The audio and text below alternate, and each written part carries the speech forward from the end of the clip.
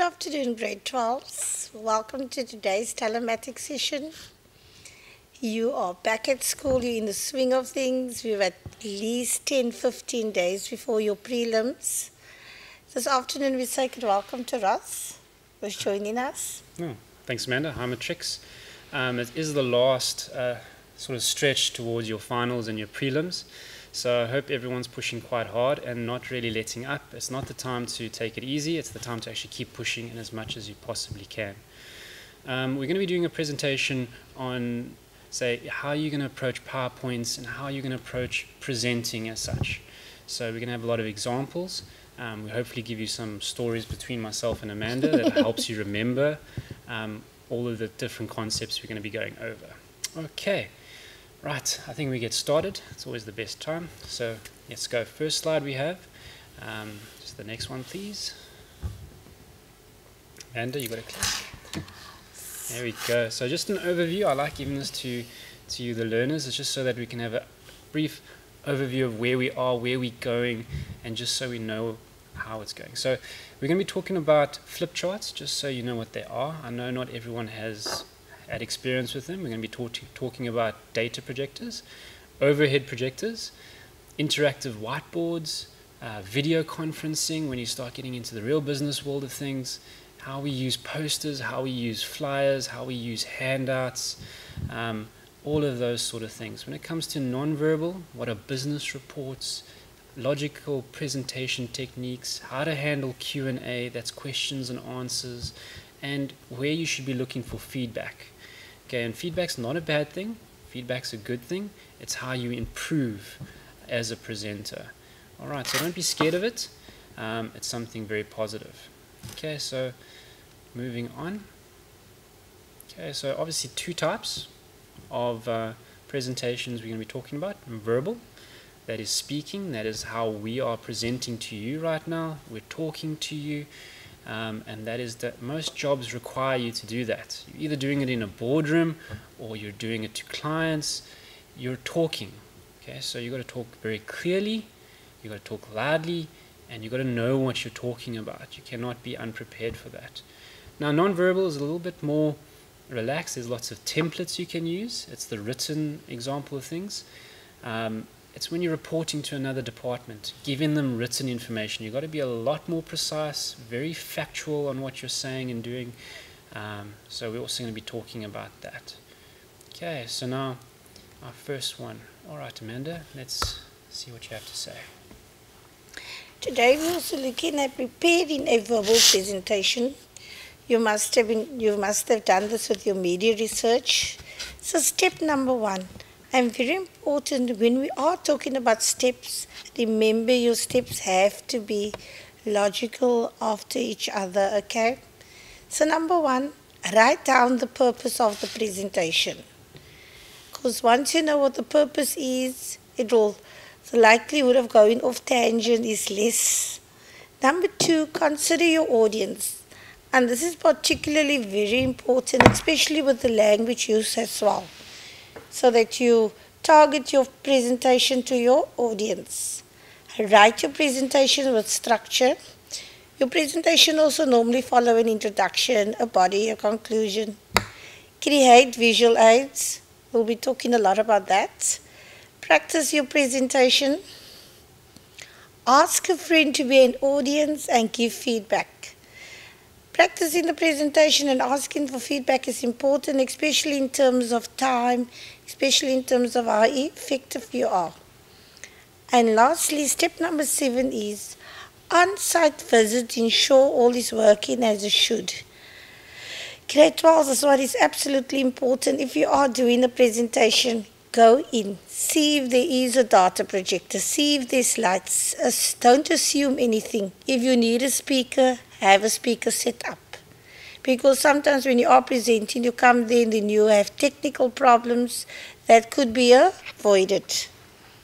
Our next slide is Russ. All right, just some things to avoid, and this is very important for you as a presenter. Don't go over time. Okay, if you are presenting to an audience, they're expecting you to talk for a set amount of time, and they want you to stick to that. You as learners have lessons and you know how long they are, so you should respect it. As a presenter, you should be the same. Know how long you've got to speak and stick to it. Don't present without preparation. Don't do that. Okay, don't wing it. Don't just hope for the best, thinking, okay, you know what, I will just say what I say. That often leads to very unstructured presentations. And then your audience feels lost, they feel confused, and then that's not going to work for you. They're going to often lose interest and look elsewhere. So be prepared. That's why in our steps we said practice. You know how long you're going to be saying things. That's why we're mentioning it there. Also know your audience. I mean, there's a very big difference between presenting to your friends and, say, presenting to a teacher.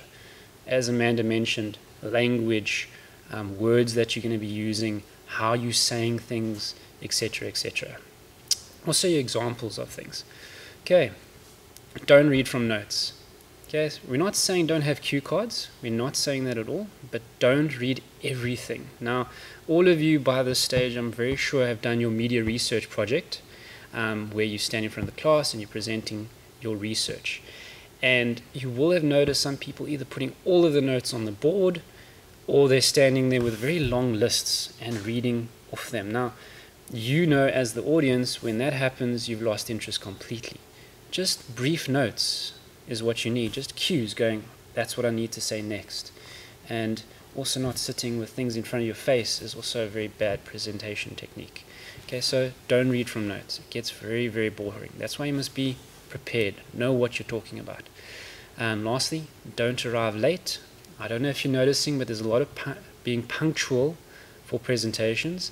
It's a very professional thing that you want to set for yourself. You want to be professional, then people respect you as you are presenting. If you're late, then they'll start losing that little bit of respect that they have for you. So be on time, say what you have to say, keep within the time, and you should be quite well prepared and ready to present. All right, good. So things to avoid, very important.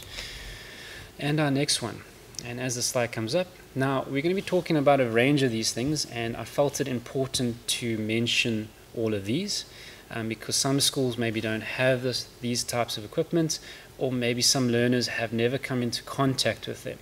So we're going to mention them, mention scenarios where maybe it's best to use them just for you, so that you know. All right, so because sometimes questions do come up revolving around what's a flip chart, how do you use it, and we want you to be prepared if those do come up. All right, so we've got a few of them: data projector, overhead projector, an interactive whiteboard, video conferencing, handouts. All of you are very familiar with handouts that you get from teachers, posters, flyers, flip charts. Okay, so let's start with the first one, I think. Okay, here we go. Now, I'm pretty sure a lot of people are familiar with this thing called a data projector. I've included a few pictures, one close-up and one far away, so you can see the effect. Using things like a video, a sound, all of that is possible with this. It makes life a little bit easier. It is available to make it a bit more real-time. Presenting things with a flip chart is a bit slower, whereas this is a bit more fluid. You need to face your audience. If you did use this in your media research project and you read off the board, you would have noticed that people lost interest. Okay, so you're facing away, the presenting is behind you, your presentation, people are reading maybe some facts or looking at a picture behind you. You want them focused on you. Okay, not you focused elsewhere. That would lose the whole point of it. Okay, so back to the slide. So you can use a remote. In my experience, I've used a wireless mouse. It just makes things more fluid. Keywords, not paragraphs, are important here. Why do I say this? Because if you put paragraphs onto the board, guess what's going to happen? Your colleagues, the learners, they're going to read it. And then they're going to ignore you. They don't want to listen to you if I can just read it. So you want keywords. You just want keywords that highlight exactly what you're trying to say in the most effective way possible. Okay, this does take practice, this does take skill, it's not overnight, so don't feel too bad. Okay, and you want a few other things. Things like graphs, tables, very nice to use on an overhead projector. Most of them are color. They do get older, the bulb does go a bit funny, but so nice to use for presentations. you can do so much with them. So hopefully a lot of you did use it for your presentation. PowerPoint, all of those sort of programs, very versatile and very useful. Okay, let's move on to the next one, Amanda. Okay, Amanda, I think you should take overhead projectors. Okay, thanks, Ross. I just need to say our SMS number is 31498. Send us a SMS. It's lonely here in the studio. No messages today from anybody. Okay, the following one is the overhead projectors. This is the old friend of the data projector. Clear, large and writing, very similar to the previous one. Clear, visible charts and tables. There is nothing more overwhelming than having a presentation on the overhead projector, and it's just overwhelmingly so much work to read. So I absolutely agree there with you, Russ. You know, you need to also to keep it brief, to the point, colorful, attractive. Never obstruct the image like it's been shown here. Give your transparency a, just make your transparency very, very attractive, I would say there, so that it serves the purpose of what your presentation is about. Our following one will be there is your interactive whiteboard, Russ. Okay, well, I'll take this one. It's a bit more modern. A lot of schools don't have this, but if you are lucky enough to have it, it is very useful. It's a step ahead of your data projector. Again, you have video, you have sound, you can have video clips, you can have pictures, you can have words. It's so versatile. But on top of that, you can also now ask your audience to come along and add things to it. Or yourself can now have examples and very much live do the example on the board so that everyone can see them.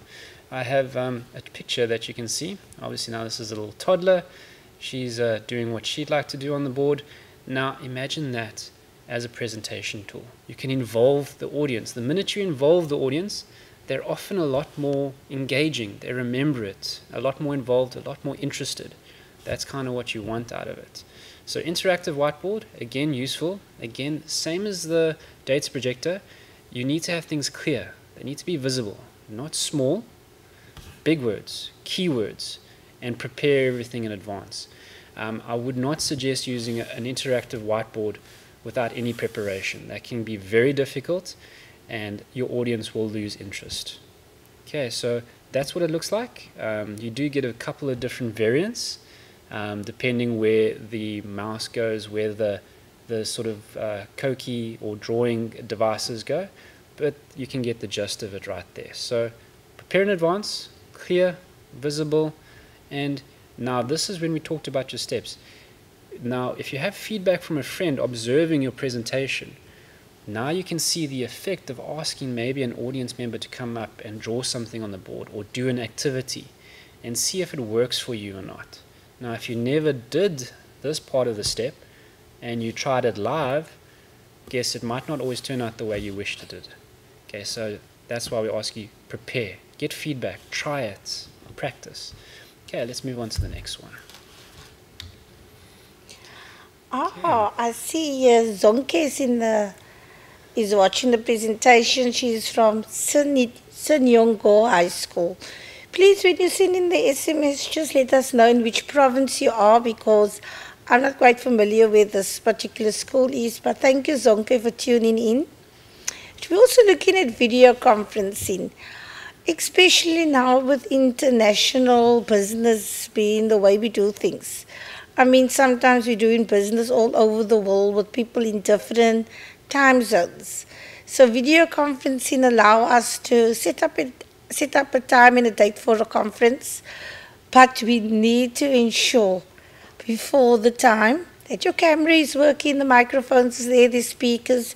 Make sure you have data. You can't be setting up a video conferencing and the background work needs to be done. Before the time, you need to stipulate what time are we going on air or live for our conference, and remember different time zones. 6 o'clock in South Africa could be a different time at all in New Zealand or Australia, whatever the case may be. Moving on, as Ross said, this is the favorite one, guys, you know it. I was saying to my learners today, oh, they love a handout. I don't know what they want to do with it because some of them don't even want to paste it in the books, right? I'm sure all the teachers can relate to that, but remember, keep the handout short and meaningful. Don't hand out the entire presentation because what happens is the person sits and read the handout and they ignore you completely. Your handout should just, I often believe a handout should be given after the presentation to be taken home, just to reflect on it. Oh, we have Natalie from Rosendal. Hi, welcome.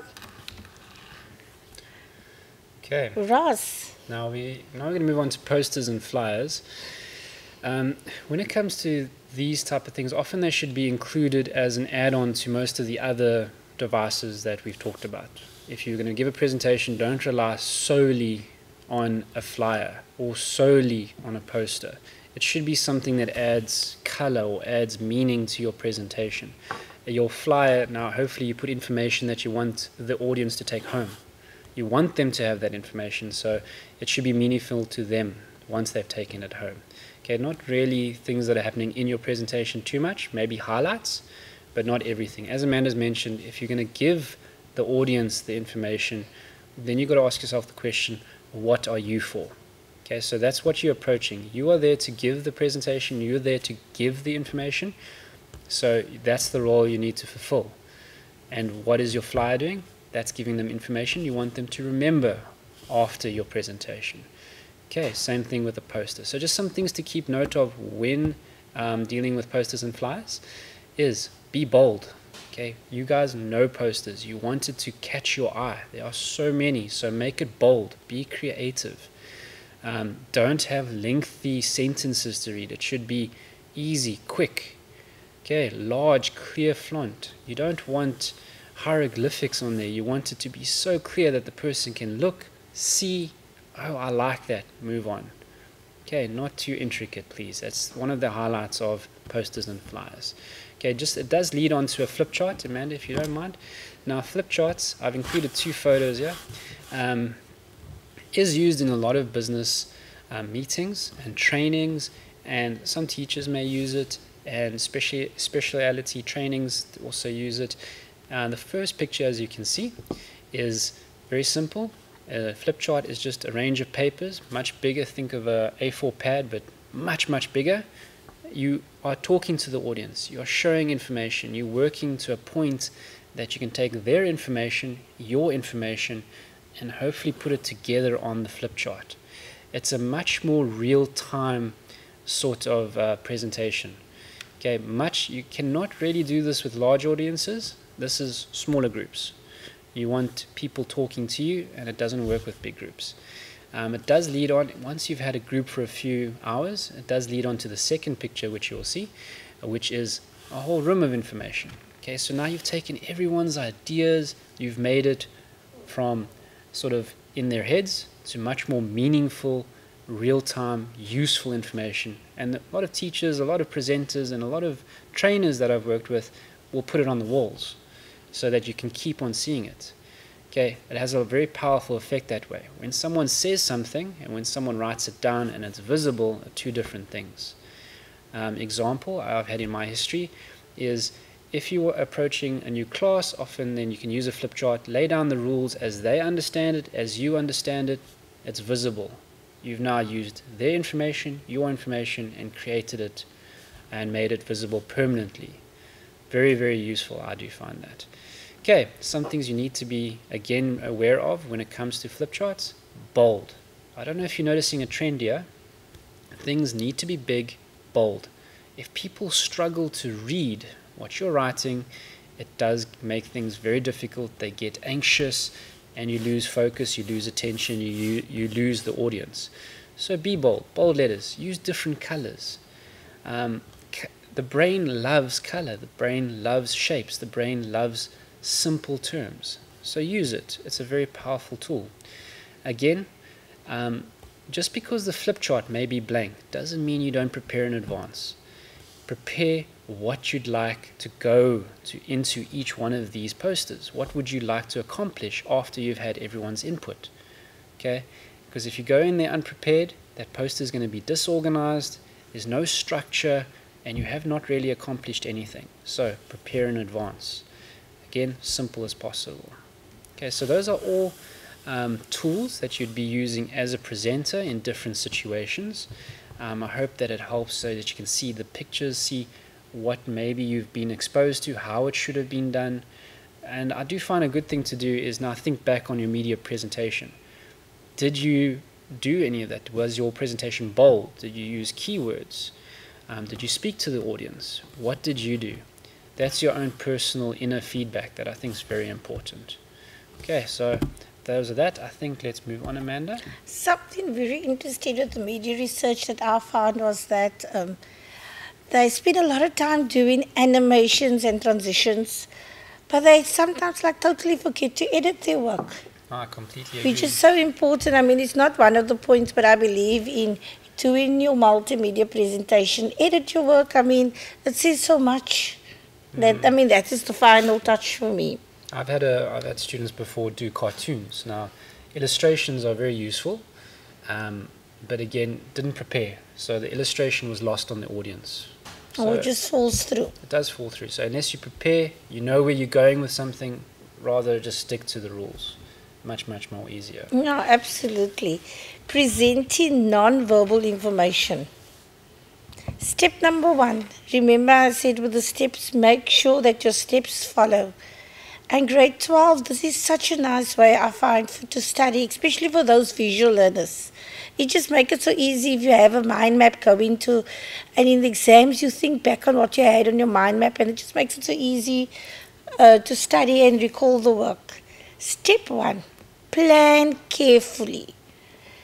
Plan what would you want to put into your report. What do you want to put in your PowerPoint presentation? Number 2, we write concisely. Simple language, we keep it short, keep it simple. Remember who your audience is. Step number 3, use plain language. I find sometimes with the PowerPoints, they use these big concepts, terminology totally out of context because it sounds nice. Keep it simple. Once again, use visual summaries. Visual summaries include your pie charts, include a graph, make a table, just the way you lay your information out. Look like in this particular slide, look how nice the steps, it follows the arrows. It just has such a logical conclusion to this. And the last one there is, Ross, use a simple layout and edit your reports. Okay, what I've done here is a lot of people like to use tables, diagrams, and illustrations. Different circumstances, different times, different requirements depend what you're going to use. Now, I've shown you what a table, I think a lot of learners know what a table is. I've just put a little story there together for you. Most tables I've got there is I am a table, I organize information into categories, and it's usually a lot of information. We're not talking very small amounts, it's usually a lot. I present that information, but I can get boring. Okay, so when talking to your audience, you don't really want to show them tables upon tables upon tables. You want to use it maybe as evidence and highlight something in a table, but you're not really there to explain the whole table. Okay, so it's very important. It is useful to categorize things, show how everything is organized with large information bundles, but it does get boring. I mean, you sit in a presentation, and if there's just tables, you will lose the audience. Okay, the other two that I've got, and my favorite one I'll start off with is I'm an illustration. I tell a story. Now, this illustration that I've got down here, and if you look very closely, says a lot. Now, if I'm presenting with this illustration, I could be talking about saving money. And now you can immediately see to save money takes many steps, and the money grows slowly and slowly. So the illustration fits in with what I'm saying. It helps me tell you a story. It is not off topic. It is right there for you to see what's going on. It's simple. It's not too cluttered. It's bright. It immediately catches your attention. So that's what you want from an illustration. it helps you tell a story, and it helps people remember. You think of childhood stories and the little very simple pictures that they had in books. This is what illustrations kind of bring forth in your memory. This much more simple illustrations will stick with you much longer than any table will ever. Okay, but think concepts when you're thinking about illustrations. If you're very good at drawing, I suggest half the time making your own illustration.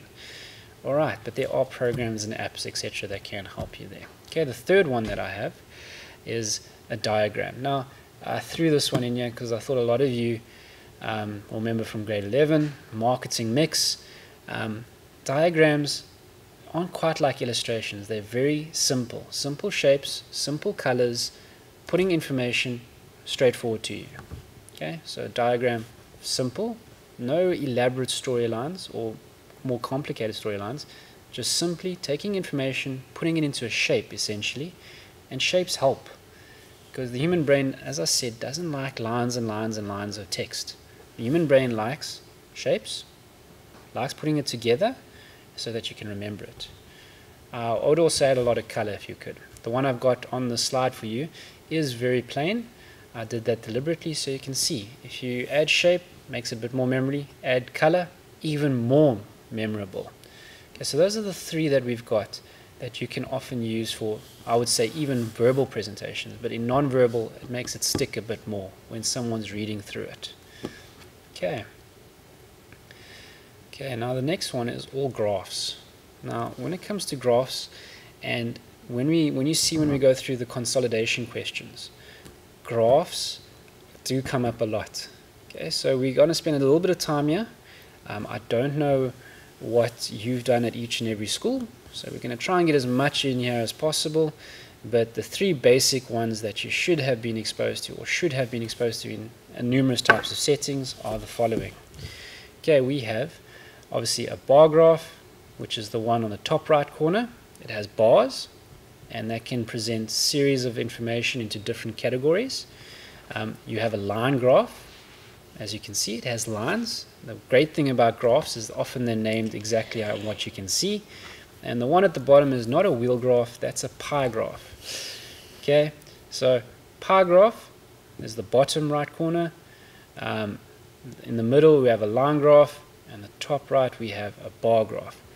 Three different ways of showing the same information. Now you're asking, which one should you choose? Now that one is all dependent on your audience. Alright, so it does depend on who you're talking to, how you want to display it. Maybe a pie graph for some people is more easier, but that does mean you need to prepare in advance. Know who your audience is, know which one might be better for them to actually see. Alright, so I think, Amanda, let's just go back. I just want to talk about the...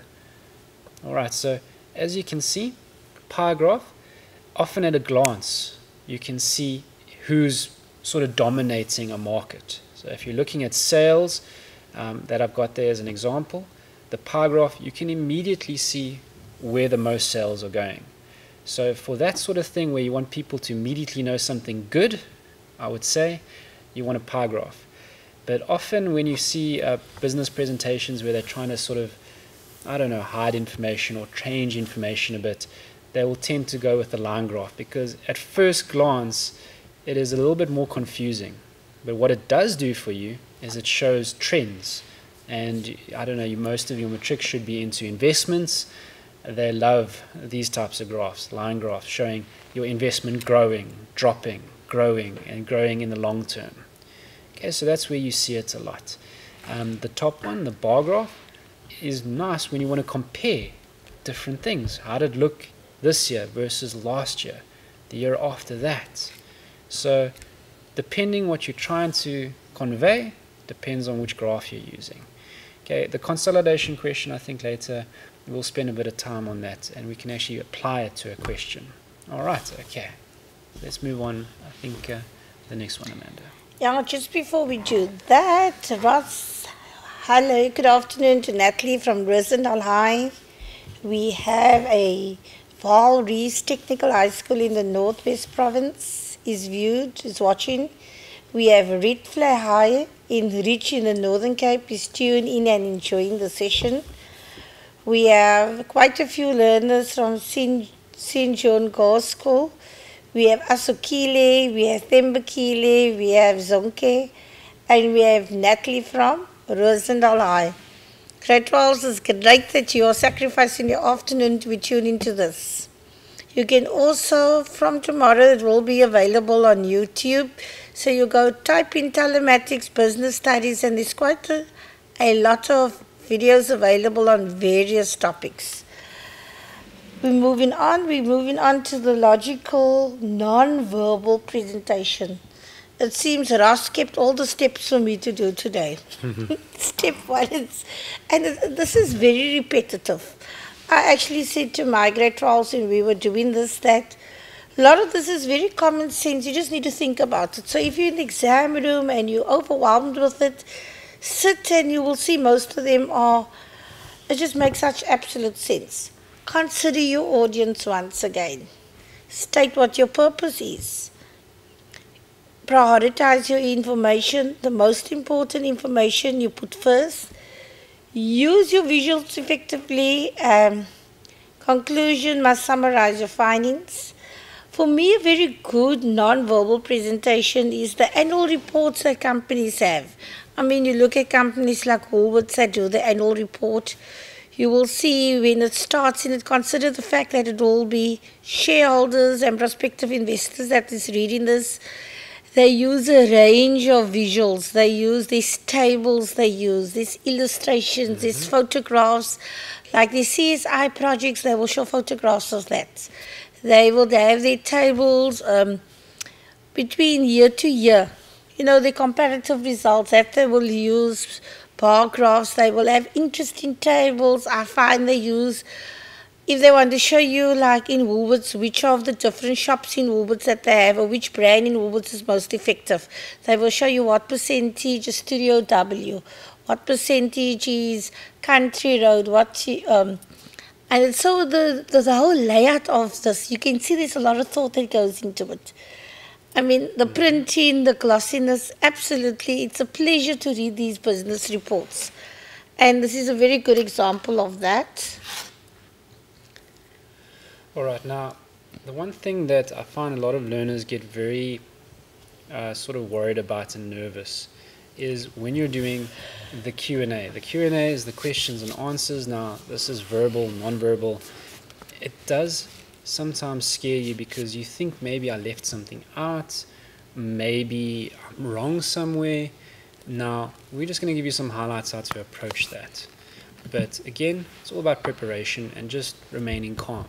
All right, so let's go through some of those points. Okay, number one, try and prepare for questions. Again, just like we said right in the beginning, there are steps. And one of those is to just have a sort of mock session with a friend. Now, if that friend picks up some questions, you're prepared. But if you're never prepared, you're not going to be able to answer those questions quickly. So try to think for yourself. Maybe use empty chair or one of the other creative techniques and think what questions could come up. Okay, number one, don't think that no questions are going to come. They will come up. So prepare for as many as you possibly can. Right, so prepare. Another interesting trick that a lot of presenters do, they'll say, right, we have 10 minutes for question time. Limit the question time as much as possible. When you make it too long, it might get a little bit drawn out and your audience, once again, is now lost. So keep questions to a very specific time and very limited. Not endless questions. It does get repetitive and a lot of people then get bored. Okay, and most of all, remain calm, remain open. You don't want to now stress about things. If you are starting to worry about your words, slow down, breathe, and carry on. Okay, so that's very important when approaching questions. The other next point that I have is listen carefully to each question or read each question carefully. And why do we repeat? Now, a lot of the time you'll hear a presenter say, do I understand that you're saying this? And then repeat the question. It's just to make sure that I understand your question and that you know that I understand that question. And there's no miscommunication, there's no lost in communication, because often it might be in an amphitheater and the person's so far away you can't hear them. But by repeating the question, you know that you are answering the right question, and the person asking it, they themselves are confident that you're answering the correct question. So make sure that you do that. Repeat, listen carefully, and then there should be no problem there. Okay, so those are the 2 steps that I've managed to again cover. And if you are worried about answering a question, as in you don't know what to say, it is okay to pause. Just for a brief while. We're not saying for 5 minutes, we're saying just a brief moment, just to collect your thoughts, think through it, and go, you know what, this is the answer. Okay, there's no points for being the fastest or the quickest person to give the answer. There are points, however, for giving a very careful and comprehensive answer, which is much more effective than just saying the first thing that comes to your mind, which can lead to problems. Okay, so those 3 things. We move on. If you do not know the answer, admit it. Okay, so if you don't know as a presenter, for instance, they're asking you a piece of information that you really don't know, and it's some report that you looked at but you don't know, it is very much okay to say, I admit I don't know it, but often you will have to say, look, if you give me some information, I'll be able to come back to you on that specific question. I have seen in my past at presentations, they'll have what they call a parking lot, which is just a space where they can put questions and then come back to it later. So just be open about it. Sort of lying or manufacturing an answer out of thin air looks very bad, and it doesn't look very professional on you, and it is not professional, so avoid it completely.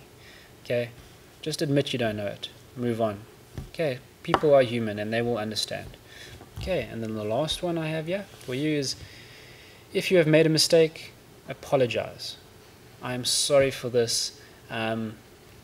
This. For instance, if you didn't do a technical check the day before, and now the computer's not working, or your PowerPoint isn't working, or something like that, then you apologize. Say, sorry, I apologize for that error. This is how it should be, and then move on. Okay, people, again, are human. They will understand. But if you just ignore it and move on, people get upset. Okay, so just again, if you made a mistake, maybe even, I'll give an example, a lot of presentations, misspelling a person's name or saying someone's name wrong. You often want to just say, I'm sorry, this, and this, I hope this is correct. Okay, just move on. It keeps people much more relaxed. Ross, I think the worst thing a person could do in a presentation or in a question time is to be defensive. Very much so. A lot of speakers that I have seen in the past, when they become defensive, it just spirals. It becomes out of control. And just borders on rudeness at times as well. Yeah. And I mean, as teachers, we've all been in that situation where a learner asks you a question and it's like, I really don't know. And I mean, sometimes I think you just keep it real and you say, I don't know. Give me a day or 2, I'll find out about it, I'll see what we can do. And I think it's also a very good lesson for them to learn as well. Yeah, I think most times with questions, learners get very scared because they're young, they don't know, they're not comfortable with being wrong sometimes. And that's why we're saying, yeah, just be okay, admit it. It's a lot better just admitting it and moving on. And also it's very important to realize there could be another opinion. Oh yes, I think opinions are often underrated. You've got to admit, if your audience member has a different opinion, that's okay. You know, if they have factual that supports their opinion, you must accept it. Oh, absolutely. As they say, 7 + 2 is 9, but so is 5 + 4.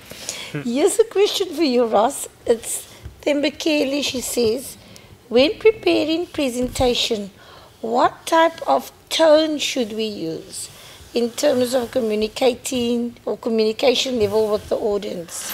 That's an interesting one. Again, I'm going to say it is very dependent on your audience, and it does depend on you, I feel. A lot of speakers, if you take a teaching environment, has to be very formal and very specific. Now, when you take, like, for instance, I think a lot of you probably been introduced to TED Talks or those type of things. Yes. It's a different tone. It's a lot more casual. They're a lot more informal. The main thing is just to be comfortable with yourself. I believe in most presentations, if you're comfortable with the way you're talking, you're comfortable with yourself, often it portrays a better energy. And you see it. I mean, you look on most talk shows where the person's relaxed and they're just presenting how they want to present. I think that's a lot more important than being too formal a lot of the time. No, I think it's so as well. And I think it's also good to keep a sense of humor. Oh, yes. You must be able to laugh at yourself. The best presenters are often the ones who are just relaxed and they have a joke or two and they're prepared to laugh at themselves a lot of the time. No, absolutely. Here is the feedback. Feedback is like evaluating yourself. Refers to information about the response of people to a presentation which can be used as a basis for improvement. So feedback, like typically would be like tomorrow we would go back to school and we would tell our learners, so what about the presentation worked well for you? Where can we improve? What did you like? What didn't we like? Was the pace too fast? Was the pace too slow? But if you ask the question, then you must be open to the answer that you are going to receive. So have feedback with a tick, like normally you ask the question and a tick. Do not become defensive with negative feedback. And this is so important. Because normally, our first response is always to be on the attack.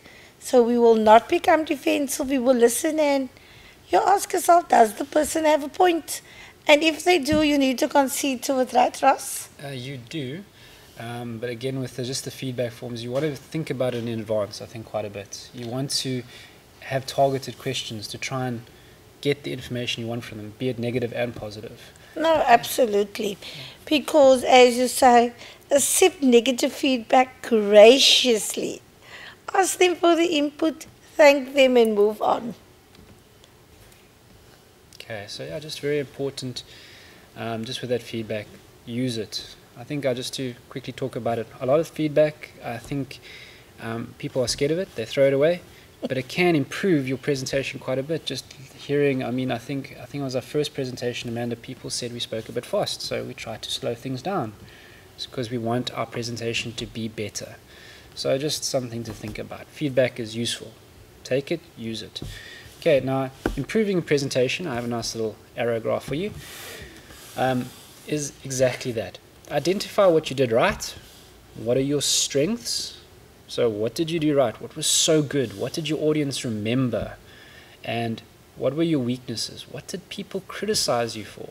Did they say, oh, you spoke too fast, or the wording was a bit too small, or you take it with your stride. You want your presentation to be better. Okay, we're not doing this one time. We want to continuously build on ourselves. So what are our strengths? What are our weaknesses? Almost like a SWOT analysis, I would almost say. What did you do right? What did you do wrong? Okay, so that's the first thing. You need to identify all of that. And if you're not honest with yourself, you're not going to identify the real weaknesses and the real strengths. Okay, so just be honest. Say, okay, I should have spoken louder. I should have done better with my presentation. I should have prepared better at the end of the day. Okay, the next step that we have is list the weaknesses and then write next to them suggestions. Okay, very simple task, but very necessary. What were the weaknesses? Okay, this. What suggestions can I personally make to make them better, to strengthen them? Turn that weakness into a strength and your presentation will only get better and better and better. Okay, you see, all presenters, all people that speak to the public, it didn't happen overnight. It took a lot of feedback, it took a lot of review, it took a lot of steps to get there. And we're giving to you just some of those steps that you may use to get better and better. Okay, so make suggestions is a very good idea. Okay, so our third step is write down everything that you possibly can think of. I find that as learners, maybe you just want to give a very quick answer, but is that everything you could have come up with? You know, could change the graphs different ways? Could I have tried maybe a video? Could I have tried having people interact with me? You know, just different things. Have all the suggestions there. Write them down, brainstorm, ask friends, ask family, just get them down so that you can be better. Okay, use your resources at the end of the day. Okay, so that's the third step. The last step is very straightforward, I feel, is incorporate these new suggestions. And the best of all the suggestions you wrote down, take them, add them into your presentation, make it better. Okay, now a lot of you will be going, okay, but do I go back and redo those steps about practicing and checking with? Yes, you do. Every time you're changing something, you want to go back, test it, try again, and see what the effect is sort of live. What's that person thinking? And live, I feel, is the best. You can ask someone right there, what did you think about this graph that I made for you? What did you think about what I just said? Do you remember what I just said? I think that's a brilliant question, Amanda. Teachers use that all the time. They ask you, what did I just say? And it's not to do with, often they just want to see that you're listening and that the information is becoming memorable at the end of the day. Very powerful question. What do you think at the end of the day? Okay, so those are just steps that you want to follow in improving a presentation. Okay, so now we've got some questions, and Amanda, just lead us through some of these questions. We're going to go step by step. I think when it comes to data presentation, it might be a sort of not a high percentage of the paper, but I think it's very important that you tackle it. Okay. Oh no, absolutely. And grade 12 business information, typically section B question or a section C essay question. In section B, you often get one like this. The graph below represents the test scores of 4 grade 12 learners. Study the graph and answer the question that follows. It's very seldomly that you will be given a question and say, explain what is a pie chart, explain what is a pie chart or what is a bar graph. It will always have an application question like this. Identify the type of graph illustrated above. All of you are either doing maths or maths lit, so you should know this answers. This is giveaway marks. Question 1.2. By assessing the graph, determine who had the highest percentage in test 3. Oh, hang on a minute. Shouldn't we ask maybe someone to SMS in what type of graph that is, just to check? Yeah, unfortunately we don't have much time with us. Okay. We only have the last 5. So basically I just want to say you will get a graph and you will get questions based on this. Quickly, I just want to look at a typical section C question over there. You could, most possibly you could get a essay question on business information where they, very important here, remember grade 12, you must have an introduction. You must write down the word introduction. Your body, your conclusion must be, the word must be written down. You need to have a sentence below it as well. Please, you need to refer to current examples to get originality marks. And if you look at this case study, they give you the bullets. Those bullets, that is the headings that you need to have in your essay. Because those headings will give you your analysis marks. So, as I said, we have 2 minutes before we wrap up. Grade 12, what I need to say to you, this is one of the most, for me, it's the most nicest topic in the grade 12 syllabus. I think it's just so easy to relate to you. It's easy to understand. It's easy to answer. This is the section of the work where you could possibly gain your marks. Do you think so too, Ross? There are easy marks to gain, so you should go over it. I do feel a lot of learners neglect it when it should be very much, I'd say, cake marks. It's for you. If you know your work, you've got the marks. All right, so I just feel that I think Natalie got the right answer there, Amanda. I'm not too sure. Yeah, it is. Natalie said it's a bar graph. So grade 12, last 15 days before the prelim exams, as Ross said earlier, now is the time to dig deep, be focused, be working, make sure that all your projects should be almost finished. Because once we finish with the prelims, we'll be back at school a week and then we start in final exams. Your preliminary exams means this is your trial for sitting your main exams.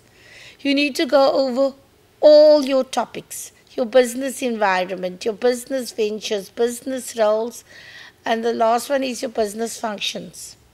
Yes, very important, just keep pushing through. Keep pushing. As many Red Bulls as possible. Oh, yes.